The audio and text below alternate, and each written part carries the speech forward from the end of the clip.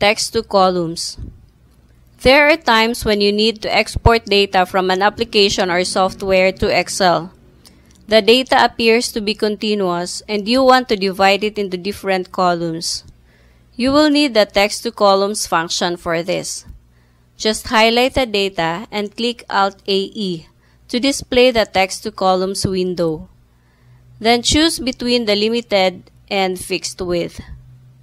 You will use delimited if there is a common character like tab, semicolon, comma, space, or other characters that can be used to separate the text.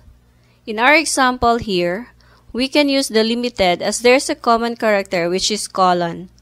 So let's click Next. Colon is not in the list, but we can input it in the box beside Other. Then click Next. And this is the result. If the fields of your data are aligned in columns, you can use fixed width. Take a look at this example. Highlight and click Alt-AE.